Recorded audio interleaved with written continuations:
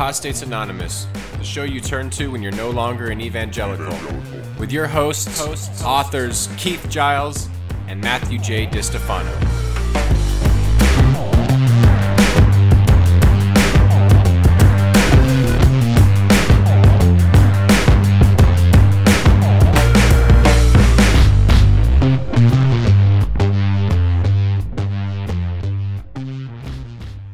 You're listening to Apostates Anonymous. Before we get into today's episode, we need to take a moment to hear a word from our sponsor. Everyone loves porn, but let's face it, there's nothing out there that caters to the Bible-believing, freedom-loving conservative in America. Until now. That's right, finally there's a site for you. At Wet-Ass P-Word, you'll not only discover that hot Second Amendment action you've always craved, you'll do so while owning the libs. Into low-hanging truck nuts? We've got that. Biblically sound backdoor? We've got that too.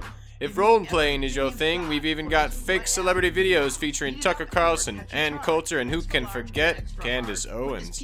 Just no gay stuff, got it? So head on over to Wet-Ass P-Word and use the promo code Conservative Cream Pie now to save 69% off your first month. That's Conservative Cream Pie to save 69% off your first month. We know you've got a hard-on for Jesus. Now you can prove it. A lot more vulgar. Hey everybody, we are back. Can you believe it? Wow.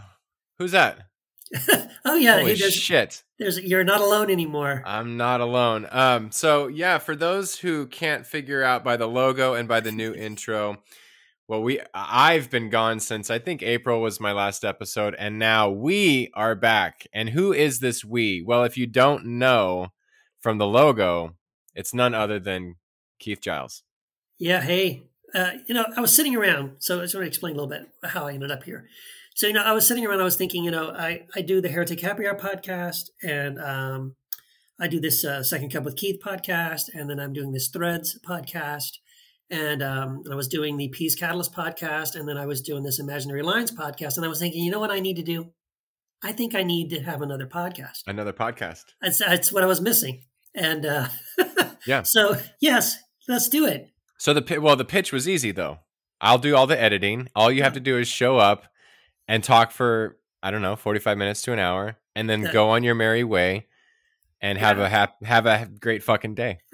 That's exactly right. And those are the kinds of podcasts I prefer, are the ones where I just show up, plug in my microphone, talk for a little bit and say goodbye. And then somebody else, in the background puts in the music. Does and the thankless work. Yeah. I don't even know how that works. Uploading the podcast, however you do that to the internet. Somehow it just shows up. Yeah. Yeah, I love it. Well, there will be some, I guess, some sort of preparation, but it's already stuff we're doing, because what we discussed doing was kind of reacting to this modern movement of evangelicals deciding to talk about deconstruction. Like we said before hitting record, you and I talking about the art of motorcycle repair, which we know nothing about. So that's kind of what they're doing. And we're already watching those videos. We're already reading those articles. I don't know about you, but, Keith is a fellow Pathos blogger. But sometimes when I don't know what to write about, I just go to the Gospel Coalition website or Desiring God, or I hold my breath and go to Elisa Childers' YouTube page and decide, oh, well, there's an easy topic to talk about. Oh, yeah. There's a never-ending supply of things that will trigger us, that will get us like, what? They're saying, who said what? So triggered. Oh, my gosh. Yeah. And so I think we won't have any problem filling up an episode's worth of content, even if all we did, like you said, was respond to Alyssa Childers or Sean McDowell or Mike Winger or what's that guy, Matt Chandler. And Matt Chandler is the new one. I don't even know who the guy is. I never heard of him until I saw the clip of it. And then, you know what? I got to say, though, can I just say this about what he said? You can say whatever you want on the show. Yes. Okay. So I saw the clip, and paraphrasing, I think that the main thing he got in trouble for was the thing about saying that, he thinks that, first of all, that people are going into deconstruction because it's sexy. So sexy. It's so sexy. And then his whole thing is like, I don't believe that if you've had an experience with Jesus that you could ever deconstruct.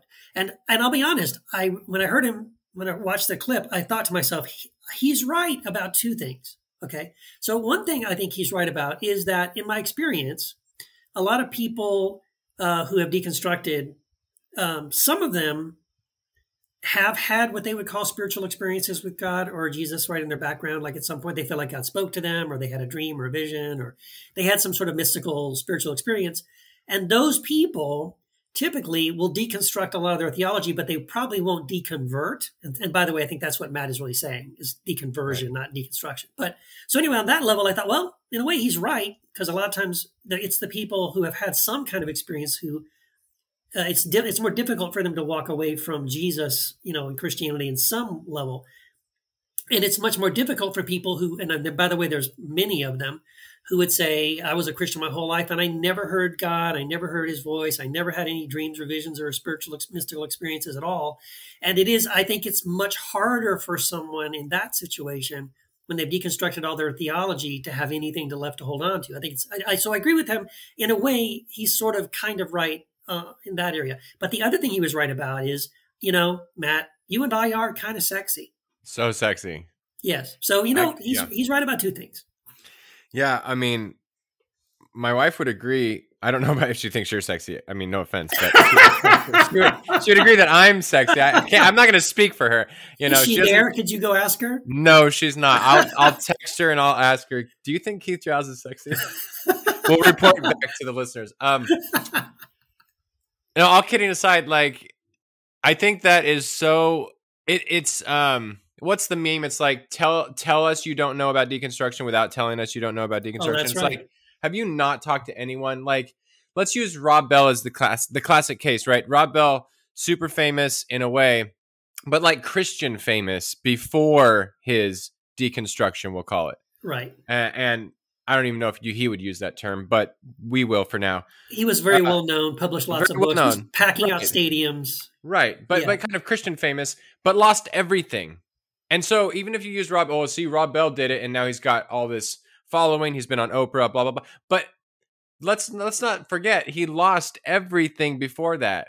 Yeah. And a lot of us, even if we have no platform, we just deconstruct with our church. And they find out, or our family, or our friends.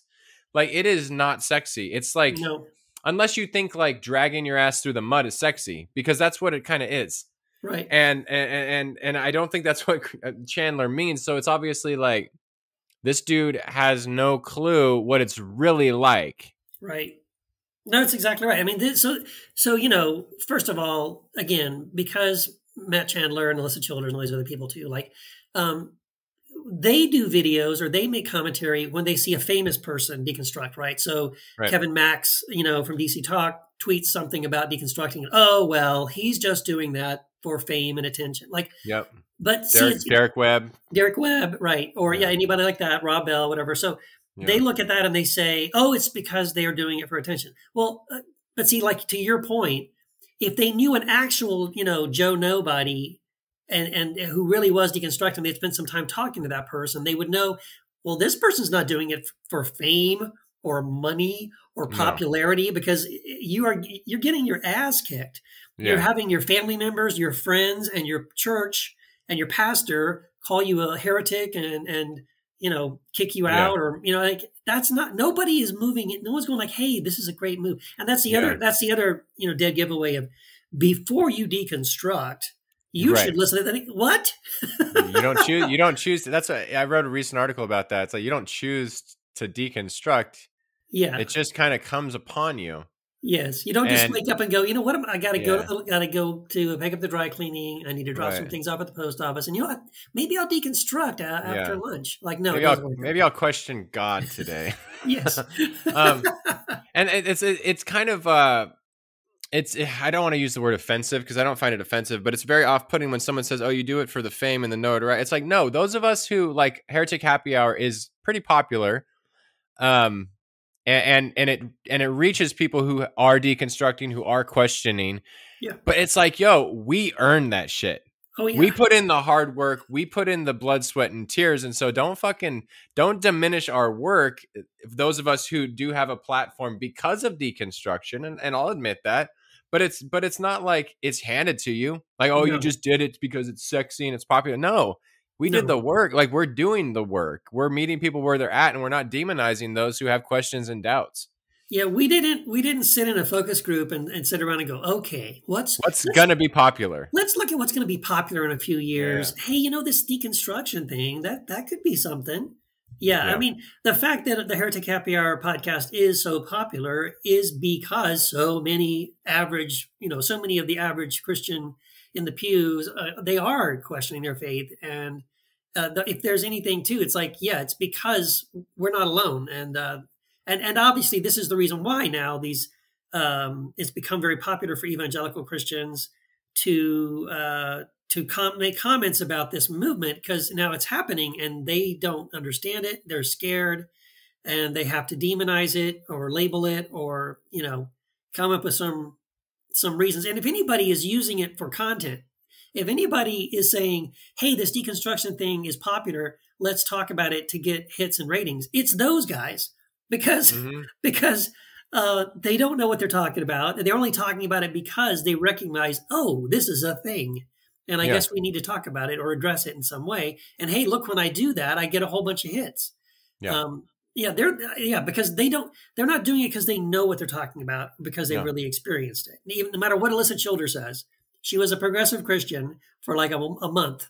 And all that means is she went to a church that turned out to be progressive and said, oh crap, I'm in a progressive church, and left. Well, I think you're right. Like, I don't like to weigh in on the reason people do things, but you can't help but notice, like, I think it was Joshua Harris of the Gospel Coalition. Like, if you go to their website, I don't know about the time of of this coming out, but recording this, his article is still on the front page as the most popular article on Gospel Coalition. It's like the 4 causes of deconstruction, 2 of which he says are street cred and a desire to sin, which is laughable and ridiculous. Like street cred, like, oh, it's so fucking cool, dude. Like, I've got so much cred right now. I got my deconstruction tattoo. Like, yeah.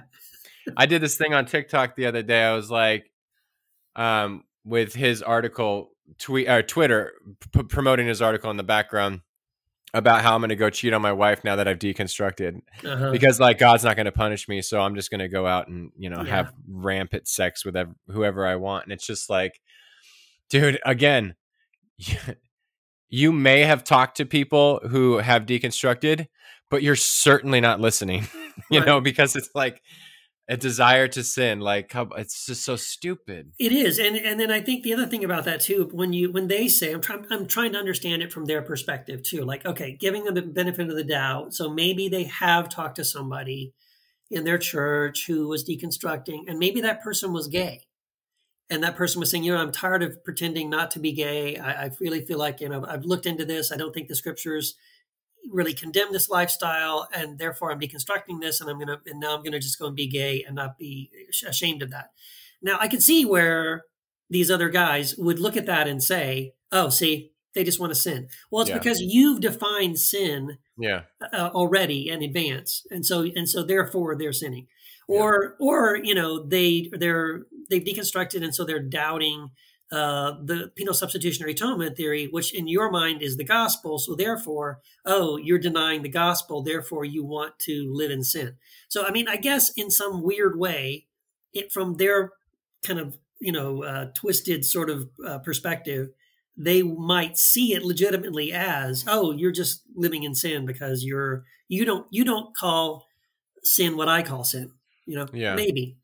No, I think that's a good point. It's definitely fair, and I think that's probably, most people do things for just reasons. Sure. They justify it. We all do that. We've done stupid shit and justified it in some way. Yeah. But I think that's a part of the issue about with Christianity and evangelicalism in particular, is that beliefs come before people. So it's their apologetic now that becomes primary, and they're not listening to the person. They're putting their apologetic first, the definition of sin, the theory of inspiration of scripture, because that's how they would define sin. So it's not just scripture, it's like their interpretation of scripture. They wouldn't even realize that. But so it's all this apologetics before the actual person who's saying, listen, I'm tired of being demonized and oppressed for being gay or being trans or for being whatever you are that's wrong in their eyes. Yeah. Yeah, exactly. Yeah. And the frustrating thing to me, and you and I have talked about this a whole lot, the thing that's frustrating to me is that, you can tell that they don't understand why people are deconstructing. They don't understand the main issues that people are having with, evangelical Christianity, that they're beginning to doubt or question things like inspiration of scripture or infallibility or penal substitution or eternal torment or whatever these, sort of what I call these sort of pillars of deconstruction. And not only do they not really understand the core issues and questions people are having about those, beliefs, they're not interested in actually listening and understanding. Like, I think you wrote a blog post about this as well. And you and I've talked about it before too. Like, dude, we're right here. I've invited Alyssa Childers. I've invited Sean McDowell. I've invited these guys, like, hey, either have me on your show or talk to me. I've even asked Sean McDowell, like, dude, we don't even have to record the conversation. I'm not even asking, let's do this for hits or clicks or likes. I'm just saying, privately, could you and I just have a call so I can talk to you? Because I feel like if you're acting like you want to help people, you're acting like you want to educate your audience on these issues, would you really like to know? Do you really want to know? Because I'd love to talk to you about that. And there is no interest whatsoever. They either just ignore you completely, or just there's just no interest. They will not talk to us. And again, like I've talked to people I disagree with many times. I'm gracious. I'm kind. I don't attack them. I don't, belittle them. I don't do gotcha questions or anything like that. We can have a conversation. So I'm still waiting for that. Still hoping that's going to happen. Yeah. And I would say, don't take this the wrong way, but to a fault, you're very kind when you have debates and things like that. You're not cutthroat at all. So it's not, they're not up against, and I'm not going to say David Bentley Hart wouldn't be kind, but someone like that would be much more cutthroat. I mean, yes. So yes, he would. I've watched your debate and it's like, oh, Keith is so like tame and not in a bad way, but those are the types of people like, yeah, truly, if you were truly interested, you would talk to someone like you. Even if it was recorded, the hits would be fantastic because people on both sides, and we're not, the person who's deconstructing is not going back to watch Elisa and Sean and things like that. Like you and I are, because we're creators and we're content creators and we're trying to have like we're trying to finger the pulse to use Jordan Klepper's thing. We're trying to have a finger on the thing, like what's going on within Christianity and how are people responding. And so they would have, I think, a lot of people on both sides. If people always claim, oh, Sean, that was really level, that was really unbiased, and it's like, okay, well then have that unbiased conversation with someone you really disagree with. Yeah.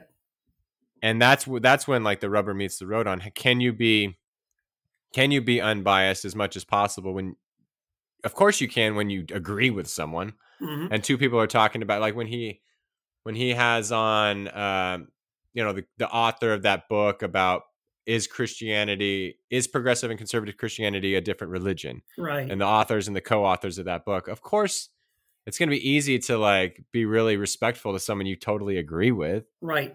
Exactly. Yeah. But let's challenge ourselves here and talk to people who we don't agree with to an extent. There's some people I don't talk to, but those are called boundaries. Yeah.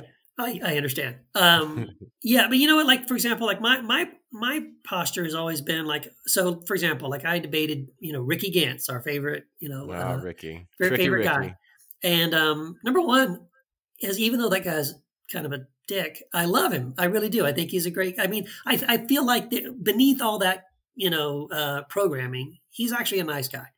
And so like when I debated him on the gospel, one of the reasons why I didn't go after him, or anyone I debate, is because I genuinely feel, I feel really confident that if I can just explain what I believe and why, and then I just let the other person talk, the listener is going to, see the sort of, pros and cons left and right. And I really think the average person is going to listen to what I'm saying and go, either what Keith is saying makes more sense, or, oh, I never heard that before. Like, and that's what I'm interested in. So I'm fine to let the other person say whatever they want, right? And I would be the same way with Sean or Alyssa, or anybody, like, hey, come on and say whatever you want. And I'm going to say what I want to say. And I just want listeners to make up their own minds. Because I really feel like if you put these two ideas side by side and the two sets of information side by side, a thinking person would be able to say, huh, okay, I never knew that, or let me think about that some more. And see, I think that's the reason why, I'm just guessing, but I'm thinking that's the reason why someone like Alyssa Childers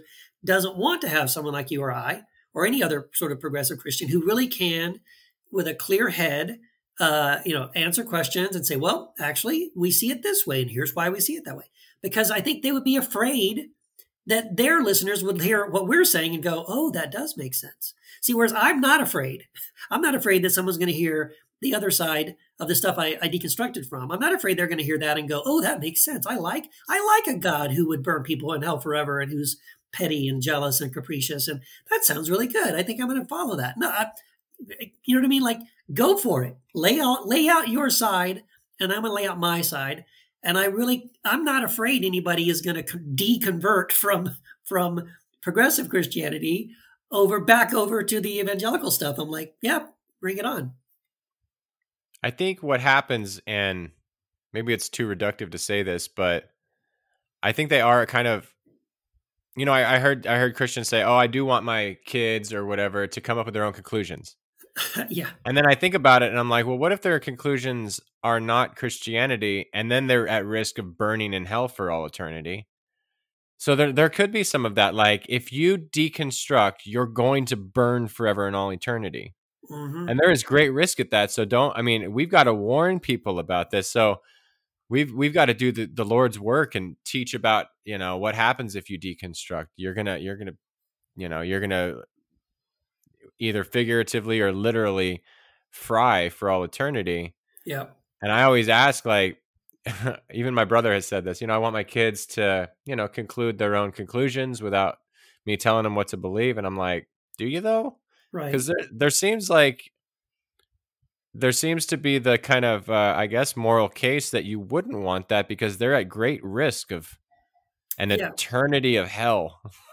Yeah. If you are an evangelical Christian and you are trying to take that posture of like, I don't really care what my kids believe, I want them to think for themselves, you're just assuming that they're going, they're gonna think for themselves, and then they're gonna read the evidence that demands a verdict book that I'm gonna give them for Christmas, and then they're gonna decide on their own to be a Christian. Like, you're banking that only thing they could do, they're gonna come back around, right? They're gonna come back. But yeah, if you do that, they could come back and say, hey, mom and dad, I'm a Hindu, or I'm going to follow Baha'i, or I'm going to be a Muslim, and or nothing. I'm going to be an atheist, right? Yeah. And so you have to understand those are the possibilities, and then you have to say, I'm really okay with that. And when you say you're really okay with that, then I question your actual belief in hell, right? Because no parent would be okay with that. That would fucking, torment me. No evangelical, yeah. No, exactly. I would, if I knew, my daughter was at risk of going to hell forever if she didn't choose Jesus, I don't know how I could live without a lot of medications. Right. Oh, you would really be but this is why most evangelical Christians are not open-minded like that, not even pretend open-minded that way, right? They're very protective of their kids. In fact, when I watch, when I try not to, but when I have watched, some of those other YouTubers, Mike Winger and Alyssa Childers and those guys, like it seems that that's their whole sort of posture, and that's their whole programming, right? Is like, watch this or show this to your kids, or how do I talk to my kids if they're deconstructing, or like, it's all about this preventative, protective measures. Because I think most evangelical Christians are terrified of, I'm going to send my kid to college and they're going to deconstruct their faith, and or they're just in general going to be on social media and talking to their friends, and they're going to come home and say to me, now I don't believe in the Bible being inerrant anymore, or now I don't believe whatever, and so, yeah, it seems like they're creating a lot of content for parents like this, because parents are either already going through it, or they're terrified of, what am I going to do when Johnny or Sally comes and says, Mom, I don't believe the Bible is inerrant and infallible, or I don't believe in eternal torment. I will say that they are correct about one thing. The initial questions are a slippery slope. Yes. That's the thing about deconstruction. And it's what's scary. Like, you start to, well, maybe the Bible isn't 100% accurate. And then, Right. well, maybe hell's not real. And then maybe it's not a sin to be gay. Yeah. And it goes all the way down to like, who the fuck am I? Like, Right. Oh, exactly. I mean, this is the thing when I talk to people that have just started their deconstruction process, and a lot of times because you do, it just sort of like we've said, you start pulling on one simple thread, and next thing you know, oh crap, I'm deconstructing, and then because you pulled on the first thread, then that makes you question the next thing, and then you're looking into that, and then now you're questioning the next thing, and before you know it, like the whole Jenga tower is coming down, and people do feel out of control. They're like, I've had people just flat out tell me, when does this end? Because number one, it never. creates, yeah. Well, that's the bad news. I'm so sorry, but I'll say to them, yeah, I will say to them, good news and bad news. I mean, never, but in a way, that's a good thing, right? Yeah. But I was going to say, like, the reason why they ask when does it end is because number one, they don't feel that they're in control of it, right? It's something that's happening to me. Yeah. And again, this is why it's ridiculous for people to say before you deconstruct, like, hey, you're probably already two miles deep in this thing before you even look around and realize, oh crap, I'm deconstructing. Yeah. So number one, so they feel out of control in their deconstruction process. They do wonder when it's going to stop, but see, then they, sometimes people do. I've actually met people who have deconstructed maybe one or two things, and then they will like put on the brakes really hard and just shut down because they're so terrified of like, I can't go any farther than this. I cannot, this is it. I'm going to stay right here. Yeah. And I think that's unnatural. That's not healthy. But I understand it because you're afraid. Yeah. Yeah. I hate to do a shameless plug here and pat myself on the back, but so the book that Michelle and I have coming out called Learning to Float, I think is the best title I've come up with that describes like the book itself. Mm-hmm. Because when you deconstruct, you don't necessarily go anywhere. And that's the scary part. You simply learn to not like flail about in the ocean, and that's when you float. Yeah. And you learn to float in your doubts, and you use like the of holding things loosely, all those kind of things. And I think that best describes deconstruction is that I'm pretty convinced about some things, but I'm pretty agnostic about some things, and I'm okay with both postures. Sure. I wouldn't be okay if I'm truly incorrect and God is really a Calvinist. But I find it so preposterous that I'm not worried about it. I have no anxiety about it. There's no cortisol flowing through. No. I'm good. Yeah. But as far as like how things actually work out metaphysically, do I have my Christology 100% right? No. And I don't need to. And I don't think Jesus needs me to. And I think when I read books on Buddhism, Jesus is not like tisk tisk. We're going to have a talk about that. Right. That's exactly right. That's exactly right. And I love that metaphor of learning to float. That's a really good metaphor, and that's very true. Like what I've told people, like when I do my Square One courses, shameless plugs. So when I do these Square One courses that I created, where I'm walking people through like for 12 weeks, the different phases of deconstruction and then trying to help them move into reconstruction of their faith. And by like in week 2 or 3, so really early in the process, I always encourage people that you're going through your deconstruction process, no matter where you're at in the process, I would just say, in all your deconstructing of your theological ideas, I strongly encourage you to deconstruct your need to be right. Mm. And usually that makes people stop and go, what? Oh, wait a minute. What? Because if you can learn to do that, and maybe another metaphor for that is learning to float, right? If you can learn to deconstruct your need to be right, you're going to save yourself so much pain in the future. Because what will happen, here's the thing, I've done this, right? So, it's that whole quote, Joshua Lawson's quote, the funny thing about my worldview is no matter how many times it changes, I'm always right. And it's the truth, right? So like I used to believe, let's say, I'll pick, I used to believe in eternal torment. And then I deconstructed that, and then I believed in annihilation, and then I became convinced that annihilation was the right view, and then I'm defending that view and arguing that view, and anyone that doesn't believe this is stupid, and here's the reasons why it's all true. And then guess what? A few years later, I deconstructed that view and changed it again to universal reconciliation.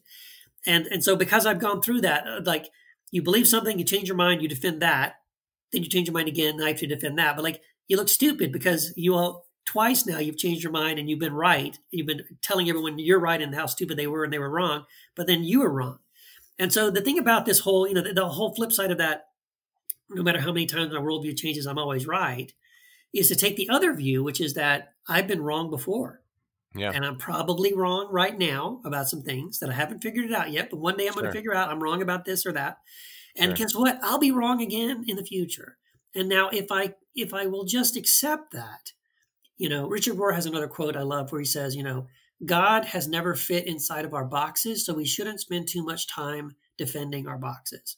And so that's what I mean. Like, deconstruct your need to be right. So it's okay if you change your mind about something. I think that's great. We should be open to changing our mind about something.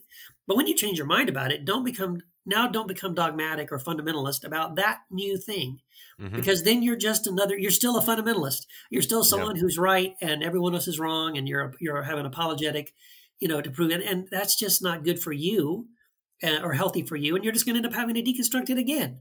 So learning to, like you said, hold loosely to the things you believe, deconstruct your need to be right. See, once you've deconstructed your need to be right, well, what I've noticed is like I'm now able to hear other people share other views, right? Like the other day we interviewed Rainn Wilson. He talked about Baha'i, and I don't believe Baha'i, but I'm not as scared or offended to hear him talk about it. In fact, and as he's talking, I'm noticing all these beautiful things about it, right? Like, oh, this is great. Oh, I like that. I like this. Well, this is good. And so I don't need to be right. He doesn't need to be wrong. And who cares? That's not what it's about. And I totally agree with you. Once you break away from this sort of this need to be right and this fundamentalist kind of theological postures, you kind of relax a little bit. You are a lot less anxiety and anger and frustration about, trying to save everybody or getting everyone to agree with you. And you just can relate to people as other people, right? What are your views and your ideas? And I don't have to agree with you, but I might learn something. And that's cool. That's why I loved Rainn's conversation. I loved how we ended it too, because after all the discussion about Baha'i, it was like, at the end of the day, treat people kindly, love your neighbor, reject your nationalism, your xenophobia, your racism. Yep. And just try to be the best version of a human being that you can be. Yeah. And I think that's like the nugget of truth in all the great faith traditions, approached mystically or approached in a certain way, non-dogmatically, non-dually. Yeah. So if you listen to Jesus or the Buddha, Muhammad, Rumi, if you approach any of them dogmatically, I think you've missed the point of them. So I loved that conversation with Rainn, not just because I'm an Office fanboy. But you are. I am that, of course. But I became. I mean, of course, I've listened to Rainn before on podcasts and interviews and things like that, and I was a fan of him as a person. Yes. But he even more so now, and not just because he listened to the Heretic Happy Hour and liked it. That was funny, man. That was a crazy thing, actually. When he was saying, "Oh yeah, I listened to a couple episodes and love what you guys are doing," I was like, "Wow!" I wanted to be like, "Stop! Is the universe playing a trick on me right now? Is this real? Is this real?" So wait a second. The guy Dwight Schrute listened to my podcast, and now I'm talking to him. Yeah. He actually was on our podcast. That was so great. Yeah, and it's crazy how those things. That's what I love so much about Heretic Happy Hour. Like, it has become like. It started in the most grassroots way possible. Yeah. And from nothing, from like three of us who we had one conversation all together before. Yeah. It was a great conversation. And we barely knew each other. Actually. Barely knew each other. And then 4 years later, a little more than 4 years later, we're talking to the guy who played Dwight Schrute. Like, when my wife was pregnant, this was like over 11 years ago, almost 12 years ago. She became preeclamptic, right? Mm-hmm. So she was on bed rest for her last trimester. So all we did every night was basically watch The Office. That's so great. And that's when we started becoming huge fans and like binge watching it. Before, I mean, while it's on DVD, this is not Netflix streaming or anything like that. And so it's like, man, 12 years later, you're going to talk to that guy on your podcast. That's crazy. That is crazy. Yeah. I tell you what, that is the thing too. Like, and sometimes I don't stop and think about it. Like, or when I do stop and think about it, I am kind of amazed. Like, It usually will happen when I'm talking to like someone brand new and I'm trying to explain that I have this podcast and they're like, well, what do you guys do? And I'm like, well, I'm always like grasping for people we've interviewed that they would have known, like who these people are, like, but like, and I realize like, crap, we talked to like Carlton Pearson, the Black Klansman, your boy John Fugelsang. John Fugelsang, yes, David Bentley Hart. I mean, damn. I mean, and now Rainn Wilson. Rob Bell. I mean, we've had some pretty amazing guests on the show. Michael Petroni, the guy that was the showrunner for the Messiah show on Netflix. Like Rachel before she passed away. Nadia. Rachel Held Evans. That was, and it was, we never really talked too much about the Rachel thing. And what broke my heart about Rachel Held Evans was we had talked to her for that first time, and that was such a beautiful conversation. She was amazing. She was just wonderful. She had even said during that interview, like, oh yeah, send me your book and I'll read it and write an endorsement quote for it. And I was like, wow, that's so great. And I sent her the book. And I think maybe a month or so later, it was pretty quick after we'd interviewed her. It was pretty quick. She died. And and she had just had a baby. She was talking even in the interview about this little baby she had had. Yeah, her kids are young. And that just broke my heart, man. Like, oh my gosh, these little kids now that their mom is gone. And it was just like so sudden and unbelievable, just so heartbreaking. And the impact, she's still having an impact today. I mean, I still see people sharing, I don't know, memes or quotes or interviews or, things with her book. And very short amount of time, she had a phenomenal impact. So that was great. I don't think you realize like how much of an impact you're going to have on the world. And generally those who had the biggest impact, I mean, it's after they pass. Yeah. I mean, if you looked at her books went to number 1. Yep. Not just in the categories like we fuck around with, but like number 1 on Amazon, like in the big leagues. Like, I mean, and she was already, super popular before, but right.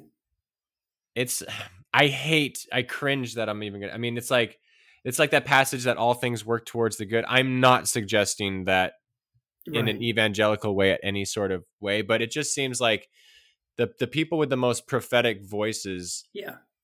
It's after their passing that, it's like you've built your legacy. Yes. And of course she passed on way too young. Yeah.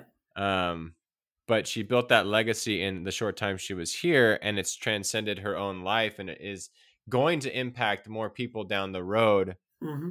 And so, it's just kind of a sobering reminder that while our lives are totally finite in this world, you never know what kind of impact you're going to have even after you're gone. Right.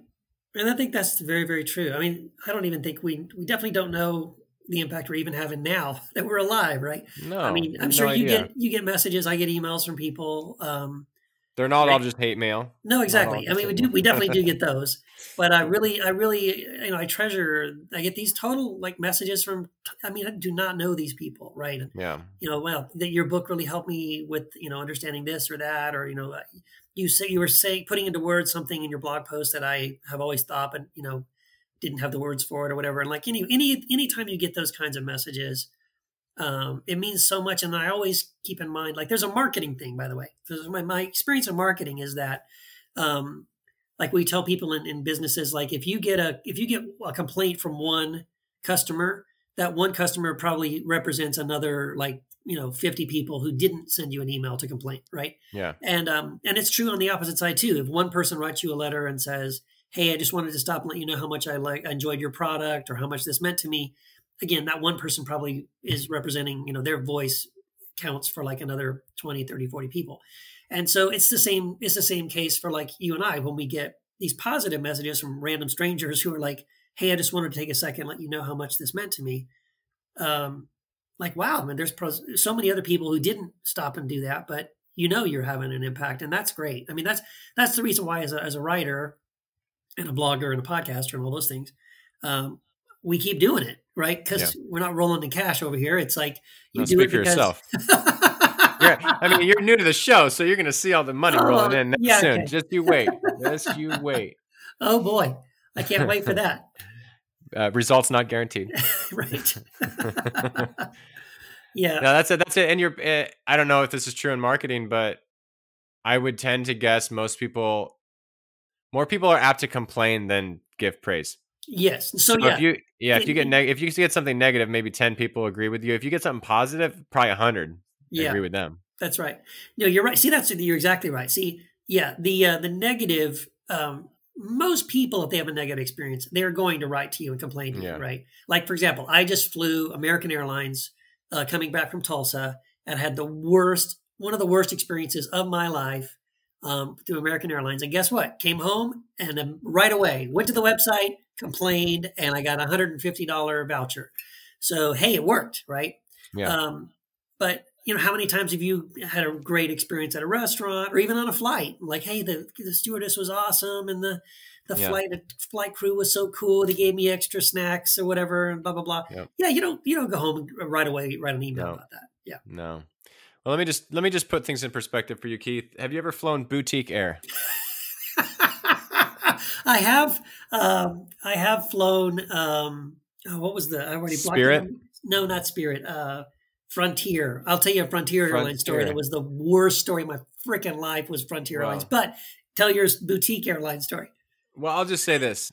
I've told it before. I don't remember where, but if you ever want humble pie, have Rafael Polendo book a flight for you to LA for a live show, the Heretic Happy Hour.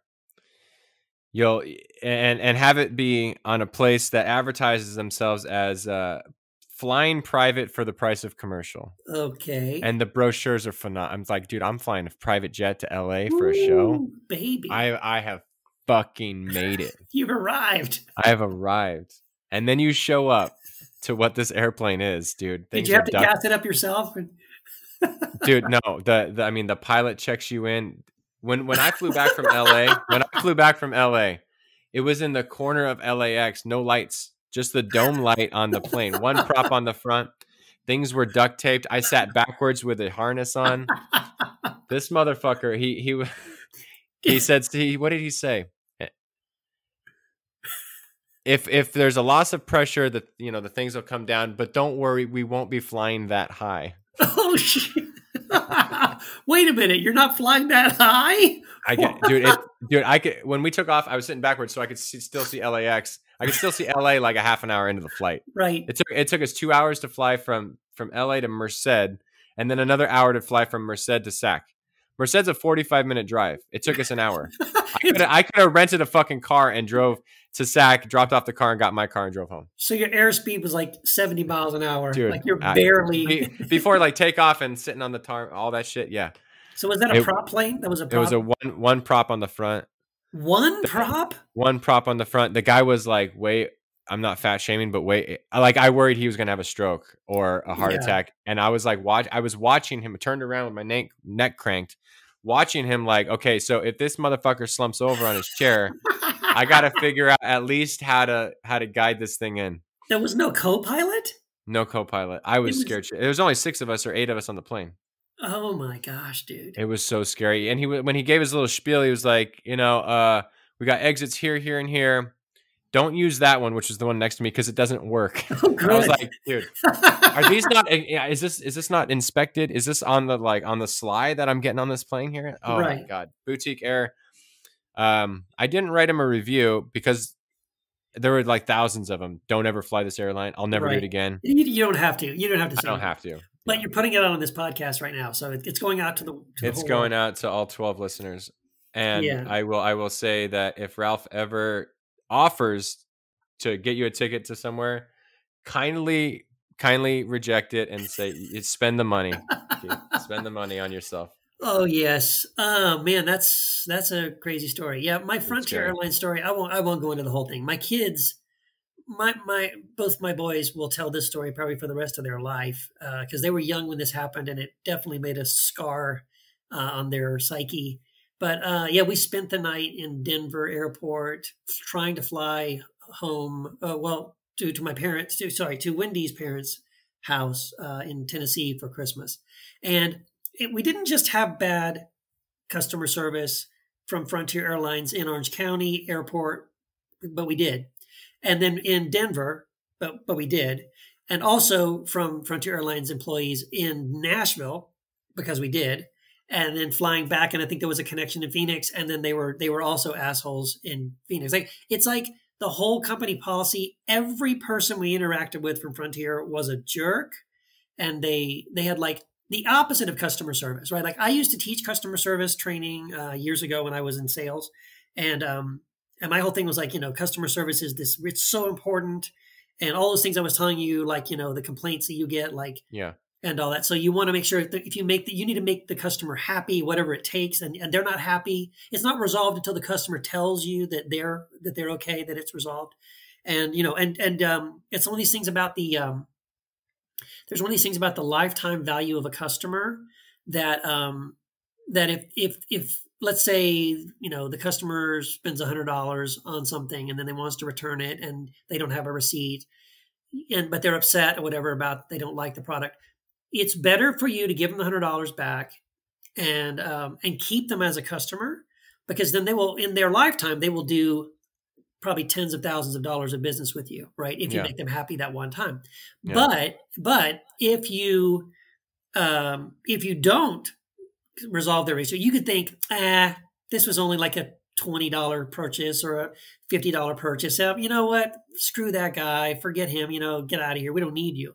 The thing is that person, that one person, for the rest of their life, will tell that story at parties, at at family gatherings, to total strangers in the doctor's office. They'll say, let me tell you about the time I flew Frontier Airlines, and they'll tell you the story. And so it's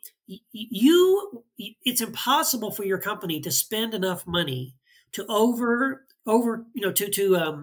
to cancel out the negative word of mouth advertising that you will get from that one customer that you screwed that one time for $20. And because they're going to tell that story the rest of their life. Like literally your company could, spend millions of dollars and buy a freaking Super Bowl ad that is directed by Steven Spielberg, starring Brad Pitt and Angelina Jolie. And that commercial on the Super Bowl could just be like the best commercial anybody has ever seen. But that one person that you screwed that one time will watch it and go, great commercial, but they still suck. And let me tell you a story. So it doesn't matter. Yeah. You can't overwhelm. You can't overcome it. So I all this stuff's in my head. And I'm like, and I'm just noticing how Frontier Airlines, like every single person there is a dick. Like they just don't care how they treated us. It was horrible. So yeah, I even wrote a blog. I was so pissed off. Well, first I wrote a blog post about it. I told the whole story. Then I shared a link to the blog, and on Twitter, I hashtagged Frontier Airlines and I added Frontier Airlines Twitter account. And I did that relentlessly for like 48 hours until the president of Frontier Airlines contacted me and asked me to stop doing that. And then said, let's talk privately. I'd like to resolve your issue. And so I thought, oh, good. Finally, I'm going to get some traction, right? And so I stopped doing it, and I messaged him like a couple of times privately, and guess what? He ghosted me and never solved the problem. So see, it goes all the way to the top. And now everyone, listen, there's no way I'm flying Frontier Airlines ever. Even if they're still in existence. Well, they are. Let me tell you, just real simply, part of the reason why Frontier Airlines you shouldn't fly them is that their hub, their base of operations, is in Denver. Like, so for example, Southwest Airlines, their hub is in Love Field in Dallas, right? Mm-hmm. So that's where all their planes, will come in and out of Love Field in Dallas and all that stuff. So, but Frontiers is Denver. So let's just think about this. How often during winter months do you think Denver gets snowed in? Probably most of the time.